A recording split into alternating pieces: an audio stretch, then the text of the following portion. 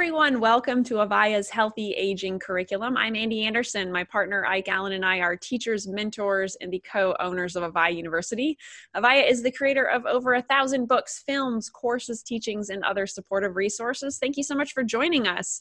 Our fellow teacher, Michael Edson, is here today to talk with you about natural Parkinson's support, ways to keep your brain healthy naturally. Michael is an author and co-founder and president of Natural Eye Care, Inc. Thank you so much for being here with us, Michael. Hello there. Thanks for having me. Yeah, absolutely. And I'd love it if you just kind of get us started telling us a little bit about your story. How did you get into the work that you do today?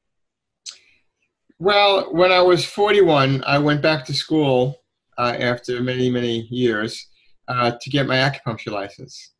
And I was also working full-time. It was a program that enabled us to go at night and weekends, still work full-time, and that was about 3 years.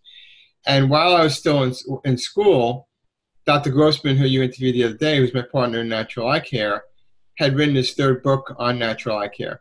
And by the time the book was published, it was 6 months later, and there was new material out there. So he asked me if I wanted to set up a website and keep people current on the latest in natural eye care. And that was 18 years ago. And become the leading holistic site for natural eye care on the internet, where we work with people every day, helping them, guide them to the things that would be most valuable to helping them preserve vision for different eye issues or even prevention. So I've co-written all the books. I've co-written 2 of the books with Dr. Grossman. One is for practitioners, but the latest book we had written early last year. It was called Natural Eye Care, Your Guide to Healthy Vision and Healing. That was a big project. That was an 800-page book covering over 2,000 peer-reviewed research studies, citations on nutrition and vision, as well as going to diet, exercise, and we're going to talk more about that for Parkinson's, as well as the antioxidants, Chinese medicine, Ayurvedic medicine, yoga, and quite a bit more. So what was interesting to me, or really fascinating, is that I had the time to do most of the research for this book. And the number of relationships between the nutrients that help support eye health and actually cross the blood-brain barrier. And when they're deficient, they can actually, among other issues, cause brain disease and cell death. And that can lead to Parkinson's potentially, Alzheimer's disease and other forms of dementia, Huntington's disease, Wilson's disease, even MS. So my wife's grandfather passed away from Parkinson's. So, and I also have family members that have had Alzheimer's and dementia. So I've been interested in this field for a long time. So I decided to accumulate all that data that I had gathered for the Natural Eye Care book and started to organize it for 2 more books. The Parkinson's is the one that just came out recently. And that's the one we're going to be discussing today, that goes into many different aspects of brain health that's not covered by the traditional medical community, but can be causative to Parkinson's or contributing to Parkinson's. The next book I have, which I've written already, but I need to go through editing, is on Alzheimer's dementia and dementia. And that has over 3,000 peer-reviewed research citations on nutrition, Chinese medicine, Ayurvedic medicine, all things diet, exercise, all things we're going to be talking about today. So the idea of this book is for me, I wanted to expand the conversation. The research is out there. Chinese medicine goes back 3,000 years. The basis of Chinese medicine, part of it anyway, is to look at the person as a unique individual. So if 5 people come to me with the same problem, with the same diagnosis, they may all end up getting different treatments because the dynamics of what's going on in their body may be different from person to person. So the medical community focuses primarily on the symptoms, and they're going to give you drugs that help. Let's go back and talk about what Parkinson's is, and then we can go into that part of it. Yes, please. So Parkinson's is the second leading neurological disease next to Alzheimer's in the world. And in the United States, we have over 1 million people suffering from Parkinson's, United States and Canada, with over another 50,000 per year being diagnosed. So it's a really significant problem.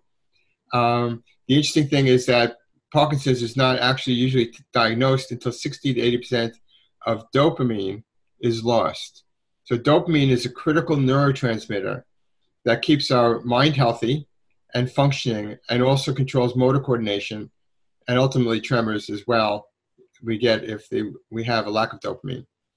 So again, the levodopa, the cardidopa, other medications that the drug company that the doctors give are trying to create more dopamine in the body that's being lost by what's called dopaminergic cells primarily in the substantia nigra part of the brain. So trying to build that up to replace what's lost and try and reduce the symptoms, which can be very helpful for a period of time, but they also have tremendous side effects, potentially.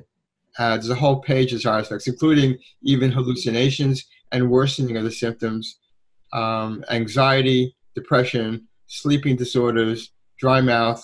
It goes on and on and on. So I'm not at all advocating not to do the medication.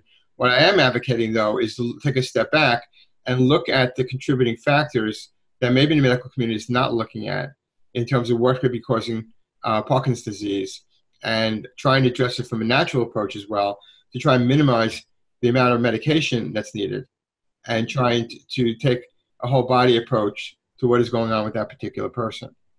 So like at this stage of the game in the research, is it actually like a preventable disease? Is it preventable in some people? Like where are we at with that? I don't know much about it. Well, the interesting thing is, I think it is preventable for many people. There's something called genetics, and we're born with genes. And it was thought that the genes, for many years, until the 1990s, that the genes that we were born with was going to determine not only what we look like and how we function, but the diseases we would have.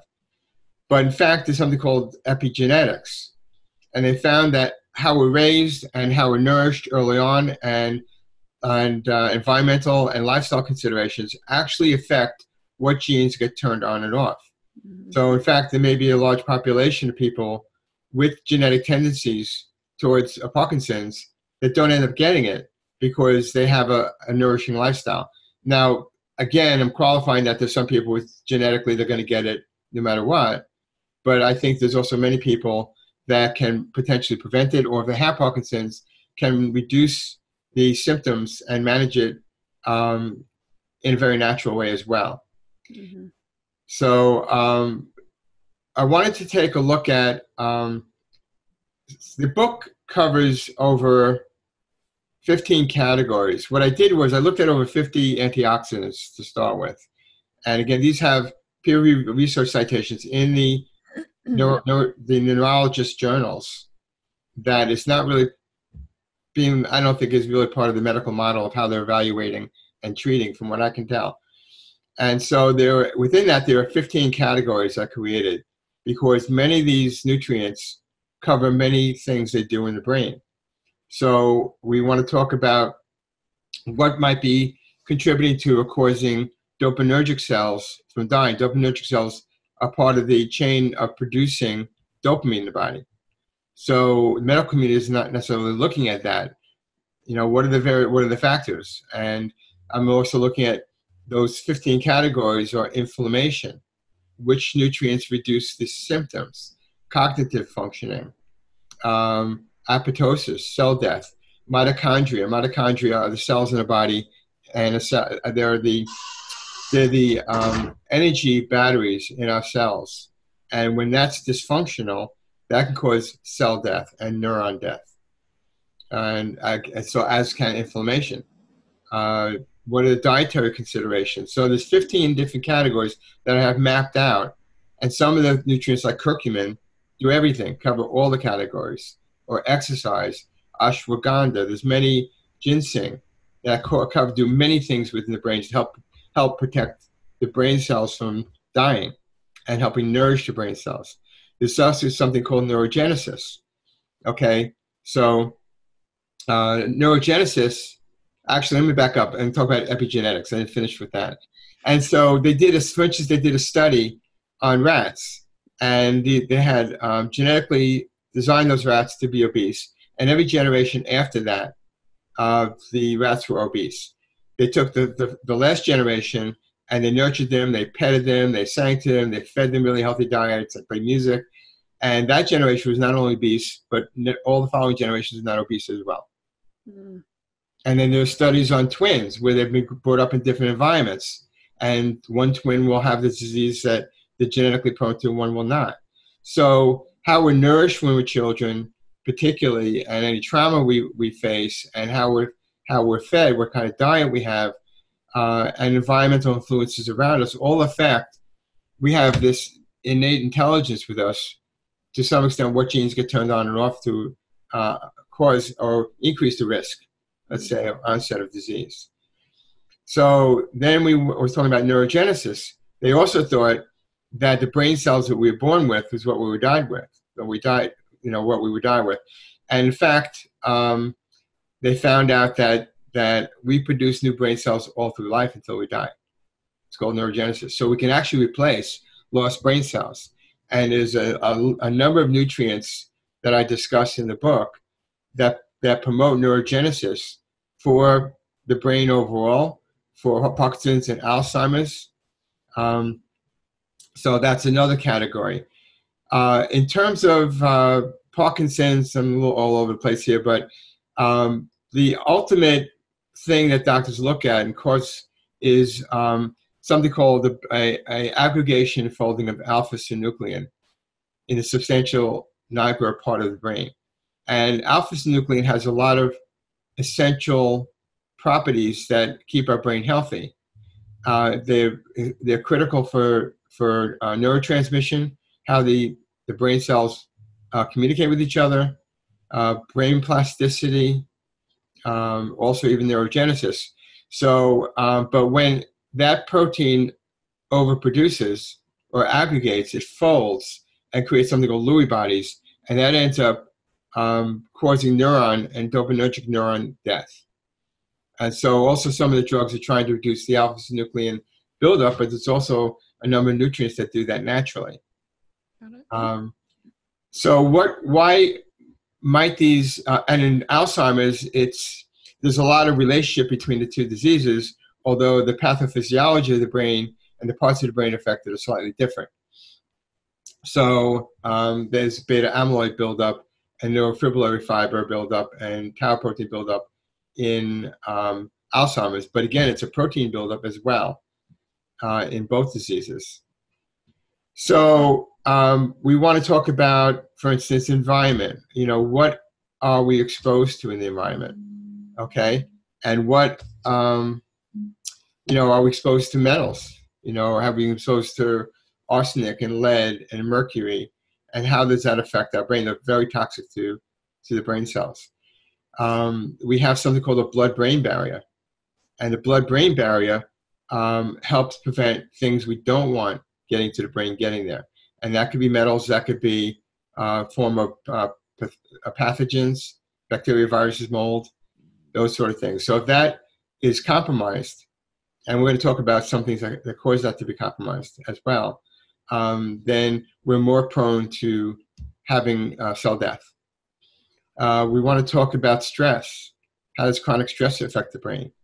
So that puts us in a flight and fight mode. If we are we were designed to handle stress under acute situations, and not the normal daily stress that people go home and still thinking about work and are still feeling the stress in relationships. And that keeps us in a flight and fight mode instead of allowing us to relax and repair. And that stress creates a tremendous amount of free radicals. Free radicals are molecules that are missing an electron in the outer orbit. So they will seek another electron and pull it from a healthy cell. So if we don't have antioxidants to neutralize, the antioxidants have an extra electron. So they will attach themselves to the free radicals and they will eliminate it. And that keeps us safe from the damage to that. And we have all parts of the body that are alive create free radicals. The brain in particular, because that's the most physiological active part of our body, the eyes being the second most. So just in the normal process of cells breaking down and building up creates free radicals. Glutathione is a very potent antioxidant. It's the one that's found in the greatest quantity in the brain. And one of the things we're going to talk about is one of the nutrients that's found to be deficient in the brain of Parkinson's. Now, to me, that's really critical. And glutathione is called the anti-aging antioxidant because it can neutralize the full spectrum of free radicals in the body. That and superoxide dismutase are the two that I know of that can do that. So if we don't have enough glutathione in our brain and the body, those free radicals are going to be attaching to healthy cells, and it's going to ultimately cause them dying. Glutathione you can get from sulfur vegetables, cruciferous vegetables, number of vegetables that have it in it, but it's not absorbed that well directly. There are cysteine, glycine, glutamine, alpha-lipoic acid, selenium, vitamin C, all help the liver make up more glutathione. So foods that contain protein, foods that contain those nutrients help the body make up more as well. You can take glutathione as an intraoral sublingual formula. That's a good way to absorb it.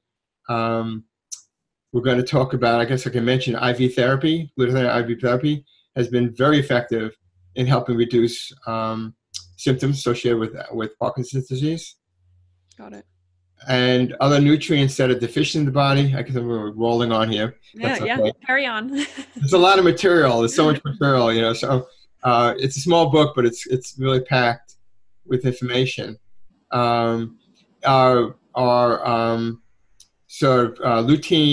DHA. DHA is the essential fatty acid the primary one used in the brain. It comes by itself. Comes from omega-3 fatty acids, which can be in the form of fish oil, fish. It also, DHA can come in algae form for those people that are vegetarian. Lutein, all these cross the blood-brain barrier, by the way, and are critical for the retinal health as well for different eye diseases. And so lutein crosses the blood-brain barrier, again, with these combinations of nutrients cover a broad spectrum of what they do for the brain, how they protect it, how they help the brain produce more brain cells, how they support neurotransmission, which is how the cells communicate through synapse to each other. Trillions of cells do that instantaneously. I didn't mention taurine, another potent antioxidant. It's an amino acid that also crosses across the blood barrier that's found to be deficient, as well as phosphatidylglycerin is a critical nutrient for brain health, supports healthy brain function and mood, and that can be found in soy and cheese. And tyrosine is part of the chain from phenylalanine and tyrosine. That's part of the chain in the way the body produces more dopamine. So if these are deficient, then also the body's going to have trouble producing more dopamine in the body as well. So that's part of the nutritional approach, is to take a step back and say, what is missing? What may be deficient? Lecithin comprises 30% of the dry weight of the brain. Also very critical. That might be deficient. They've also found, and I find this really interesting, that a number of vitamins and minerals, when they're deficient, mimic Parkinson's. So if you're not checking for that, like many of the B vitamins, as well as vitamin D, vitamin E, selenium and magnesium, iron, zinc, iron can go both ways. If it's deficient, it can mimic Parkinson's. If it's excessive, it can cause apoptosis, which is cell death, and free radical activity. So to me, you want to do testing of all these different nutrients, because what if those are what's causing the symptoms of Parkinson's, but you're not testing for it, but then you're treating for Parkinson's? Right. Big problem. Yeah, that doesn't sound good. Yeah, and so again, these are things I discuss in the book, all the different variables of things that are not being looked at for the most part, that if addressed, may actually help manage and prevent Parkinson's disease potentially. I think exercise crosses the whole spectrum of all 15 categories, preventing cell death, reducing inflammation. We didn't mention that chronic inflammation also causes cell death. And so that is a common problem now, particularly with autoimmune diseases. Our diet has a lot to do as well with onset of autoimmune diseases, things we eat. So I guess we could talk a little bit about that. So an alkaline diet is the most healthy diet overall. So an alkaline diet is an anti-inflammatory diet, and an acidic diet is an inflammatory diet. So what's alkaline? Green leafy vegetables, all the colored fruits and vegetables. Even watermelon and lemon actually act as an alkaline in the body. And salads. There are some, what's acidic are everything that's white. White pasta, white bread, white rice, white potatoes. Obviously, sugar is extremely acidic. Meats are acidic. Dairy is acidic. So not that you can't have any of these things, but if you have a strong alkaline diet and some acidic foods, you'll still have an alkaline diet. Got it. Okay, and then like barley and quinoa are two non-refined carbohydrates that are kind of neutral, so that's not as bad as some of the other carbohydrates. But our diet is filled with refined carbohydrates, and it's causing, I believe, among other issues, people are eating a lot of processed foods, are causing an increase in onset of disease. And these are all connected. What's going on in our body affects what's going on in our brain. What goes on in our brain affects what's going on in our body. It's everything, all the organs and everything communicate with each other, and they're all dependent upon each other's health. So the things to avoid, excess sugar, sugary drinks, even juices, are like almost like having soda. Orange juice is very high amount of sugar. And so those should be avoided. Excess glucose, excess sugar in the body is toxic to the brain, causes obesity, causes diabetes, can potentially cause heart disease. These should be minimized. If you want to sweeten something, use stevia. Stevia is a great herb. It has actually positive side effects, helps balance sugar, among other things, tastes good. So that's one option. Artificial sweeteners, deadly, absolutely deadly, toxic. Aspartame and the other ones, do not have those in your diet. They produce, for instance, extra phenylalanine, aspartic acid, and methanol. And the phenylalanine and aspartic acid are toxic to the body and cause brain health. And actually, they interfere with the transport of dopamine and serotonin in the body. So we're not only talking about production of dopamine, but talking about the body's ability to move dopamine to different cells in the body. And they interfere with that. They also cause excitability. So they cause the cells to be too excited, which causes death to neurons and astrocytes. Neurons is what produces the synapses for us to think and tell the body how to function. And astrocytes are the cell in the body in the largest amounts in the central nervous system. Also critical for many functions, including synapses, including brain plasticity, homeostasis, which is balancing the whole body out, protecting cells, neurons from oxidative damage. So the astrocytes are also the aspartame and the artificial sweeteners are also toxic to the astrocytes as well. And then aluminum cans. So things that we eat in aluminum, the foods that we eat, the vegetables or whatever comes in there, it's also very toxic.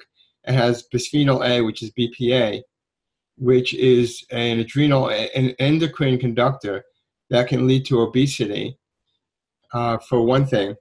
And it also, by the way, the other things that the artificial sweeteners do is they cause a buildup of protein in the brain, um, particularly the dopaminergic cells and in the substantia nigra.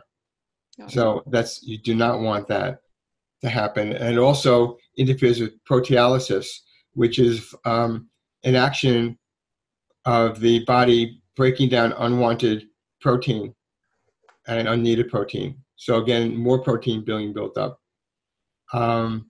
So aluminum, this bisphenol, the BPA from the aluminum is bad. Aluminum also can leach and is one of the suspects as a contributing factor to Alzheimer's disease. Again, very toxic to the brain. Research has shown that high amounts of beef and dairy increase substantially the risk. We talked about prevention, increase substantially the risk of Parkinson's disease.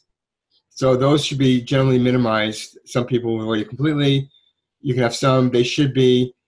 There is alpha-synuclein in beef, and so you don't want that to cause more aggregation of the alpha-synuclein in the brain. There's also, if you're not having free-range meats, so there's the hormones and pesticides that have negative effects. There's also a high amount of iron. So we mentioned where iron may be deficient and mimic part of Parkinson's, but if it's excessive, then it actually produces more free radical activity, including reactive oxygen species, which is tremendously damaging, one of the most toxic free radicals, which again, glutathione and other antioxidants can neutralize. Dairy has polychlorinated biphenyls, besides having potentially hormones and pesticides in it. Again, those should be avoided, or they should be organic and free range if you're going to eat those.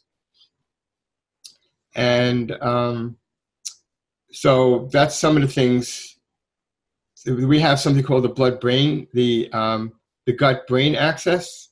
So the gut and the brain talk to each other and communicate, and imbalances in the gut can mimic, of course, brain disease. Functional medicine is one of the more modern types of medicine that a lot of doctors are looking into, and they really focus a lot on gut imbalances as being a source for many diseases. So that's one thing to look at. Did you have any questions before I go on? I'd love to hear at some point about Chinese medicine as it relates to Parkinson's too. So we've talked a lot about diet. I mean, you can carry on with what you're talking about, but at some point, yeah, I'd love to hear about that. Well, let's talk about Chinese medicine. Okay. So Chinese medicine has been around for over 3,000 years, along with Ayurvedic medicine, which is the Indian partner. There's a lot of correspondences between the two. What's very interesting is a number of chakras match very critical points in Chinese medicine. No strange, even though they were created in different parts of the world, the system. So it's been around for over 3,000 years. Back then, they didn't have any blood tests. They didn't have ways to test things that they do today.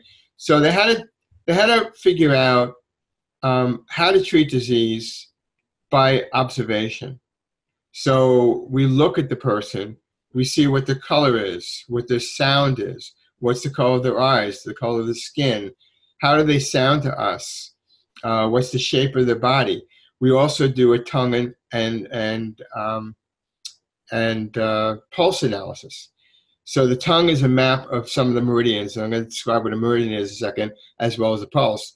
Give it a detailed view of what's going on in the body. So a meridian is a map of the body, of flows of energy. And there are 71 meridians that have been mapped out. It's the same for everybody. And every meridian has a different function for how it keeps us healthy. Most acupuncturists use about 20 meridians as the most common meridians. And then when you get into more, they get to be more esoteric, depending on who you may have studied with. So the meridians flow all directions. They go from the feet to the head, the hands to the head to the feet. It's a map that we study in Chinese medicine. And so we're doing the intake. We're trying to determine, based on our conversation, our observation, the tongue and the pulse, where those meridian imbalances are out of balance. Because when the meridians are flowing freely, then it maximizes the body's ability to heal and stay healthy. when they're blocked, then that interferes with the body's healing. And ultimately, we get pain. Ultimately, we get disease.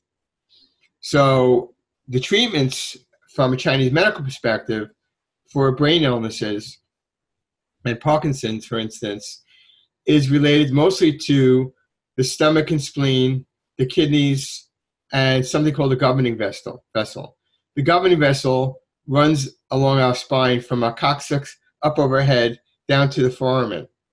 And there are points along the head that you can stimulate that, again, stimulate healthy brain function and neurogenesis and other things that keep the brain healthy. But then we're going to, as part of the acupuncture treatment, we're going to be looking at other aspects of the body and meridians that may be out of balance. So if the stomach and spleen is out of balance, then we may not be breaking down food efficiently and distributing it. If the liver is out of balance, the liver energetically opens to the eyes, for instance, but that can attack the spleen and stomach. There's the relationship. So when you're looking at meridians for different issues, there's often certain meridians that open to different parts of the body that are most relevant. But if other meridians are out of balance, they could be causing that meridian to be out of balance. So you have to look at the bigger picture. So there's something called 5-element acupuncture: wood, fire, earth, metal, and water. And the basics of it are built into all acupuncture. So there's a relationship between the different main organs and the meridians associated with them. And we have yin and yang organs. So let's take the liver and gallbladder is related to the wood element. So there's also personality and color. There's a whole map of what each element is. So we all are prone to certain elements, although we can be combinations, but we have a dominant element. So for instance, the wood type typically is the CEO or the lawyer. They're very driven, and anger is the main emotion associated with liver. And when anger is in balance, it's very productive. It drives people to be productive and to be ambitious. And when it's out of balance, then you can end up with all sorts of problems, including glaucoma, macular degeneration, and anger ultimately is heat rising, and it can affect all parts of the body. And if it attacks the stomach and spleen, again, we're not getting the nutrients that we need. So we look at emotions as being, also a factor when we're talking to people. Is there an excessive excitement, excessive joy, excessive sadness, excessive grief? Because that's part of what we want to help bring back in balance through acupuncture and herbs as well. So there's a fair amount of research on this as well. Those studies are in the book, as well as there's over 640 studies, citations in the book that cover all these different areas. We could talk about essential oils. Sure, yeah. But I did want to mention one more thing. It's another part of the brain that's affected by Parkinson's is the locus coeruleus part of the brain. And that's responsible for a number of things, including the distribution of norepinephrine throughout the brain that goes to all parts of the brain except the basal ganglia. And norepinephrine is a critical neurotransmitter among many that keep our brain functioning and communicating. And so when that's deficient, that also is going to affect our ability to function, ability to think, our mood, anxiety, grief, and also the motor coordination issues associated with Parkinson's. It also is responsible for vigilance and attention. And so that can be affected by Parkinson's as well. So essential oils, hypocrisum, frankincense, vetiver are two very good ones. The hypocrisum and frankincense help reduce depression, which is common in Parkinson's disease. Frankincense has also been shown to reduce motor coordination issues. Vetiver reduces tremors. And then there's a wide range of essential oils like lavender and lemon balm and bergamot and many more that reduce anxiety, reduce mood disorders, help people be more sociable, improve sleep, and many other anxiety, many other things as well. So these can be taken as they can be diffused in the air. Usually it's mixed with a carrier oil. You could put it on the forehead, temples, hands, feet. You could put drops into the bath. But they've been very, very effective in managing many of the symptoms of brain disease for Parkinson's, even Alzheimer's disease as well. Got it. I didn't mention, we mentioned glutathione therapy, light therapy. If you're exposed to, there was a couple studies done, 2,000 to 1,500 lux for an hour a day for 2 weeks. They found that you can actually reduce the amount of medication you take for Parkinson's 13 to 100%. Wow. So that raises the question, why is every single Parkinson's patient being given this sort of light therapy? It's also part of the seasonal disorder that people have sometimes in the winter when you're not getting as much sunlight. So we talked about diet, exercise. There are different ranges of exercise people can do with Parkinson's. Some are more active than others. But water exercise obviously is a great one because the weight is being distributed. It's easier to get around. You can't fall. Qigong is wonderful, or Tai Chi. Tai Chi and Qigong can be done sitting or standing. So if you can't stand, you can do it sitting. Meditation is very effective, again, for sleep and mood disorders and emotions, anxiety. There's an organization that does a lot of dance therapy around Parkinson's. So that's something that one can explore as well. So you do what you can, but exercise, again, of course, there's all 15 categories in the book in doing everything. Mm-hmm. And so the more exercise you can do that you're capable of doing that's safe for you to do, it's important to do that. And again, if you can't do much exercise, you can do it sitting. That works as well. Qigong is been around for 3,000 years as well, from the Chinese medical realm, from the Tao realm. And that's also about helping clearing out blocked energy as well, and helping support health and functioning. Got it. Awesome. Well, thank you. It's like the huge comprehensive journey of Parkinson's care. So I know that you have a free ebook for people, and we'll also have a link to your book, obviously, below. So is there anything else you want to say about where people can find more about you and learn more about your work? Well, naturaleyecare.com is our main website, and that does have our books on the homepage, table of contents. I want people to know that Dr. Grossman and I are both around to help. I do a lot of the consultations, so I'm running the business, and so there's no charge for calling and asking questions or emailing me. We do that all the time. For some of the more complicated eye cases, Dr. Grossman will request an eye exam to review. He does have a small charge for that, but otherwise all the consultations are no charge. And we're here to help. It's really as I was saying, it's really about broadening the conversation and trying to take a step back and look at people more as unique individuals in terms of what may be contributing to their particular problem. And if we can help address that naturally in a healthy way, that could result in much greater health benefits for Parkinson's and other health issues. Awesome. Thank you. And again, everyone, there are buttons below, so you can click right through to head over to Michael's site and check that all out. And again, if you remember, we also have had his partner, Mark Grossman, on. So we talked about you as well in that class. So thanks for doing this and for sharing all your insights today. And thank you for doing this as well and having me on. Absolutely. And thank you everyone who's watching or listening right now for tuning in, for showing up for yourself. And we will see you again real soon. Take care.